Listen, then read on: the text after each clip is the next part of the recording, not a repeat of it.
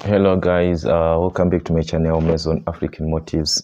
So in this platform we shall be actually focusing on the velocity speed time graphs. Actually it's from the questions which are asked from the Maison African Motives family. So remember guys, we talked about a condition of having questions that we ask, then we work on those questions actually in video so that it can benefit also others, because remember, a question can be someone's question also, so it can also help a lot. So that is the concept. So I shall just quickly rush through the question that I was given there to work on. I'm gonna display it, but I think that was the first part where we are given it was taken from one of the textbooks, I think, which was on number 4. Then we are given Fig 28.26 is the speed time graph on an electric train. So we are given the speed time graph of an electric train, and that was the Fig 28.6. Okay, so this is the Fig 28.6. That is the velocity time graph that we're given there. All right, then let's see the questions. Okay, so we got the questions there.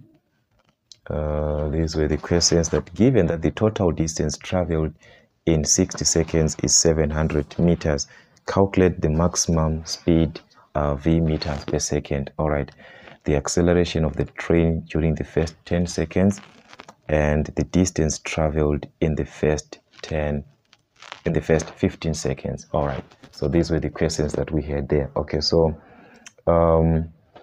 we had our velocity time graph here, which is the speed time graph. Actually, we talked about these graphs, so I'm just going to work on the question, not on the topic. I'm going to work on the question here. All right, so if you are to cross check here, we are given an unknown value of the velocity. Yes, it's the maximum velocity, and we know that at that point the acceleration here is equal to 0 when there is a constant, but this cannot give us the value of v. So which part can I use to find the value of v? Okay, we are given here that the distance traveled in the 60 seconds, which means we are talking about the total distance of the whole, that is the distance for the whole journey. And we talked about a distance being the area under the graph. So area under the graph, this is your graph here. This part, which is a continuous part, that is the graph. This is not part of your graph. These lines are just indicating to show this point, at this line, it is equivalent to v. At this point is 10, at this point. So your graph is this part, which is a continuous path. So you're following a continuous path. So the distance is going to give us is going to be from the total area of the figure that you're given. So how can I calculate the area? Because this figure that I'm having here, that's a trapezium. Okay, so we have got a trapezium there, and we know that the area of a trapezium, because we are talking about distance being equal to area, and we know that the area of a trapezium is equal to half sum of parallel sides times what? The perpendicular height. So that is what we have in this case. So which means from this part, our parallel sides, we've got this side here. This is your parallel side from this point to this point, and this side, these are your parallel sides, and this will become your perpendicular height. This is your perpendicular. So it's perpendicular like this. So this is the height here, which is going to meet this vertical and horizontal line at what? At 90 degrees. So the height in this case is the one that is the same. If you are to cross check, this is your height, and it's the same as what? As v. So this height here is the one that we are referring to as what? As v. Okay, then this part here from 10 to 50, from 10 to 50 here, this is the same point from 10 to 50. There's a difference of what? 50 minus 10. There's a difference of 40 here. All right, so this is from 0 to 60. This is another problem. So from 0 to 60 there's a difference of what? Of 60 there. All right, so remember, area of a trapezium.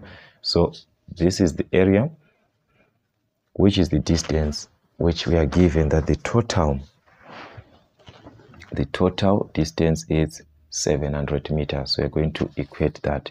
So 700 is equal to the area now, which is the area of the what? The area of the trapezium, where we said it's half sum of parallel sides. So we are going to have half sum of parallel sides, which are the sides which are parallel. So we've got 40 and this 60. So it's 40 plus 60 there. All right. 40 plus 60 multiplied by the perpendicular height, and this perpendicular height is the one that we referred to as the velocity, which is v. So that's it, guys. So that means I can solve for this v. How can I solve? Okay, 700 is equal to half multiplied by, I can add these two numbers, 40 plus 60, that's 100 times v. All right, and half of 100, if you multiply half and 100, that's 50 v. So if 700 is equal to 50 v, therefore what is the value of v? We are now solving a normal equation, guys. Just divide by 50 there, by 50 there. All right, so our v is going to be 700 over 50, or which is the same thing as 70 over 5. And 70 over 5, what do you obtain, guys, from 70 over 5? 70 divided by 5, which is got something like 14. All right, so that's our v, and this v is velocity. So velocity or speed is measured in what? Meters per second. So that was the idea there, guys, to find the value of v.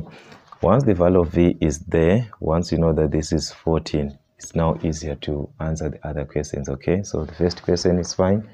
Let's move on to b.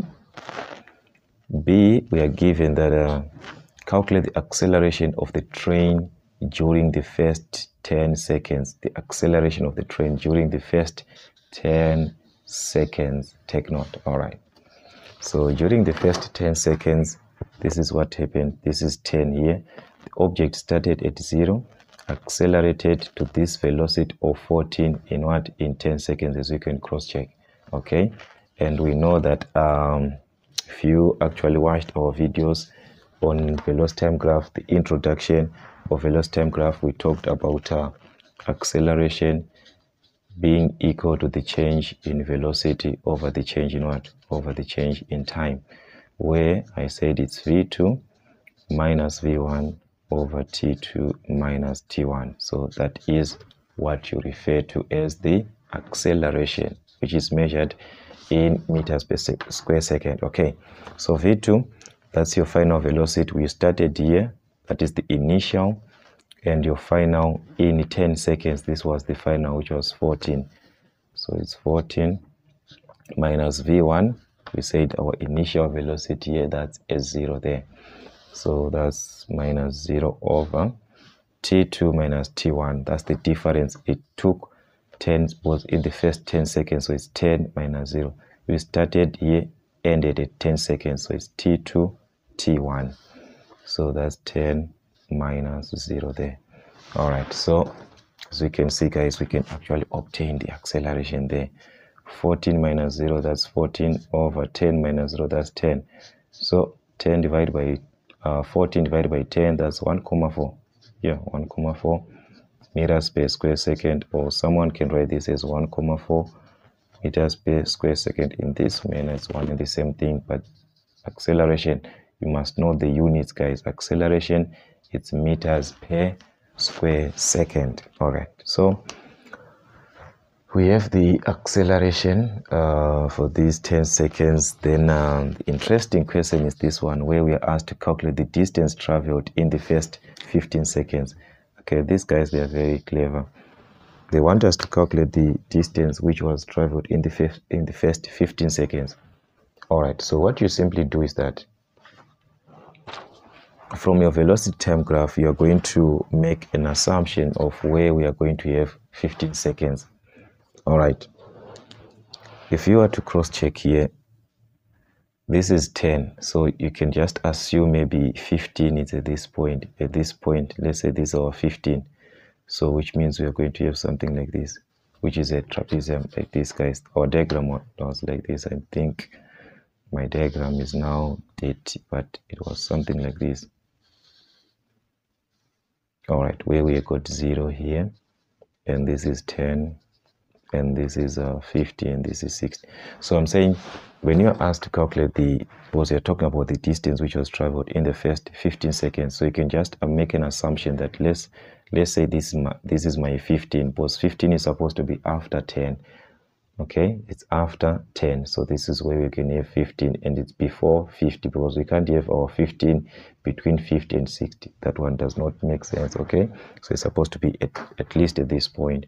Okay, so let's say this is where I am having my 15 like this. So which means I'm going to calculate this area here, because remember, distance is equal to area, and we obtained this value here, it was 14. So we need to calculate the area of that shape.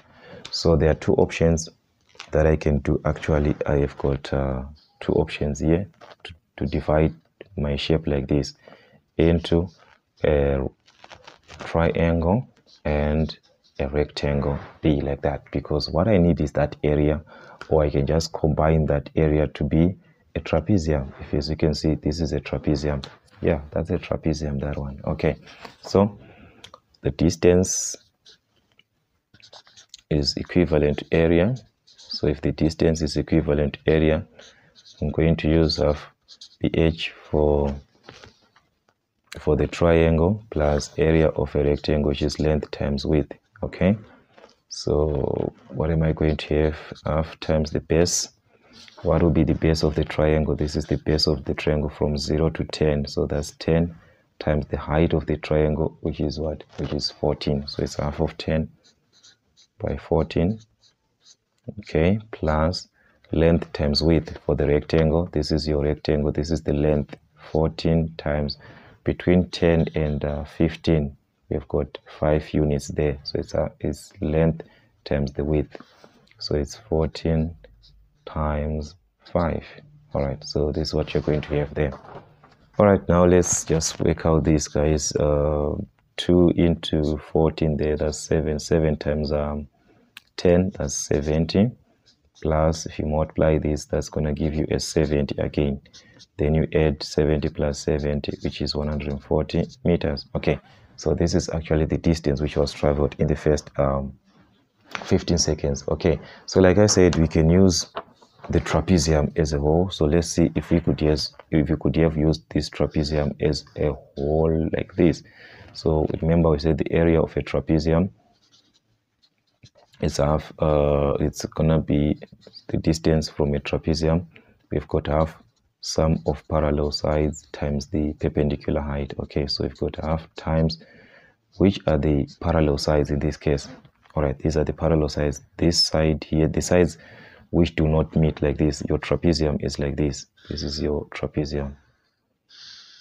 Okay, so if this is your trapezium, these are the sides which are parallel, and that is your perpendicular height. Okay, so this is the side from this point to this point, and we know that at this point we have got 10, at this point we've got 15, so you subtract 15 minus 10, which is 5, so it's 5, plus from 0 to 15, this is another parallel side here, so it's 15 minus 0, which is 15. Okay, times the perpendicular height, this is the height here, or this one, which is equal to 14. So you could have used this formula. All right, so let's just add first. Remember, body mass brackets first. So it's half of 5 plus 15, which is 20 there. So you're going to have half of 20 by 14. All right, of which half of 20 there, that's a 10. 10 times 14, which is going to give you 140 meters. Remember, its distance, so it's going to be in meters. All right, so that's it, guys. Actually, on this question, so as you can see, guys, it's a matter of understanding the concept and the ideas, the formulas also that you actually have when working with a velocity time graph. So it can be a velocity time graph, or it can be referred to as a speed time graph. The calculations there are the same. So guys, more questions to come from you, so that we can at least work on them and revise them together. So that's it, guys, from Amazon African Motives, working with O-level mathematics. Till we meet again.